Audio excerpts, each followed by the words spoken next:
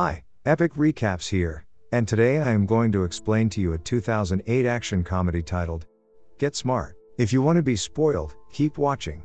The movie opens and Maxwell Smart, an analyst working at the top-secret American intelligence agency known as Control, yearns to become a field agent like his idol, Agent 23.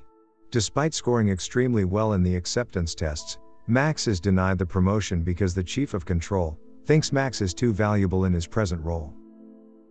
One day, Control headquarters is attacked by the terrorist organization named Chaos. Almost all of the agents' identities are exposed, leaving only Agent 99 as a viable field operative. Max is promoted to field agent as Agent 86, but the experienced Agent 99 is reluctant to partner with him due to his inexperience. On the first day of his new job, he receives a Swiss Army knife, which includes special add-ons like a miniature flamethrower and a crossbow that shoots darts. The pair travel to Russia on a mission to determine how Chaos has been getting nuclear weapons. While on the plane, Agent 99 spots a suspicious-looking man in the back, and she suspects he is an assassin, but Max brushes it off as profiling. Max notices gum on his shoe, and tries to remove it with a matchstick. When passengers assume he is attempting to blow up the aircraft, Max is tackled by an air marshal and his hands are put into zip ties.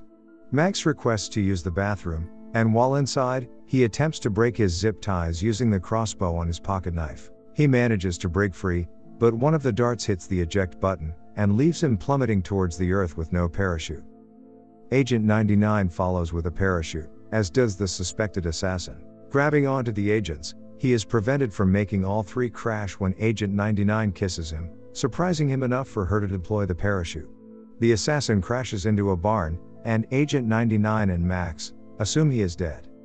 The two make their way to the mansion of Chaos chief bombmaker, Ladislas Krstich, who is holding a grand party. Max and his partner dress up in formal clothes and go undercover as guests.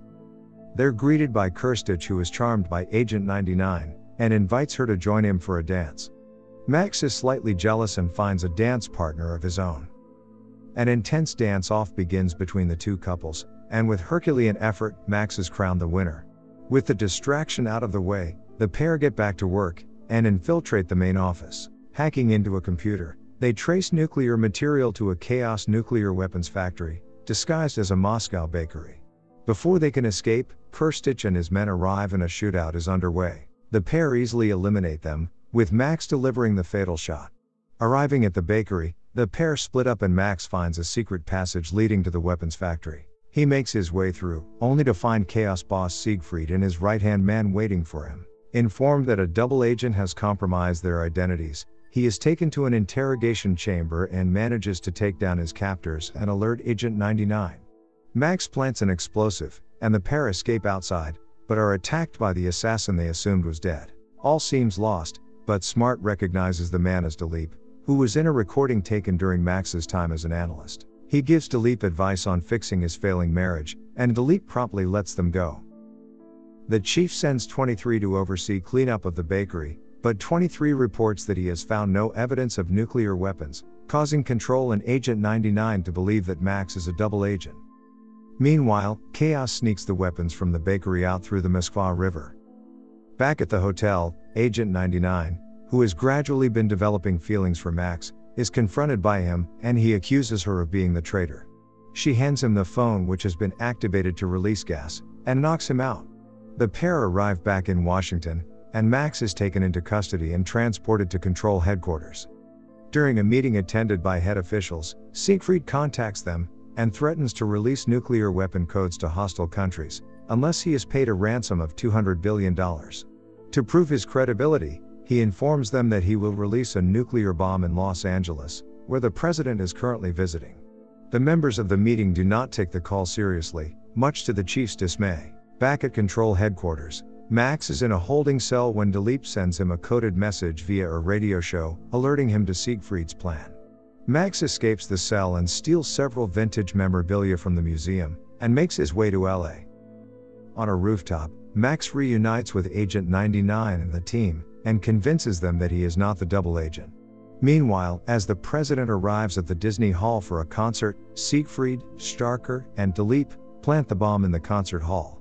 When Max's spy watch picks up traces of radiation from Agent 23, They realize he is the real double agent. Out of options, 23 takes 99 hostage and flees in a vehicle, with Max and the chief following behind on a small aircraft. After an intense chase and battle, Max lands in the vehicle and wrestles 23 to the ground. Agent 99 accidentally lights the steering wheel on fire, and the car is forced onto railroad tracks. Max kisses Agent 23 to distract him, a trick learned from Agent 99. They are thrown off the vehicle before it collides with a freight train, killing Agent 23. The pair go after the nuclear case, and Max realizes that the bomb will be triggered by the final note of Beethoven's Ode to Joy.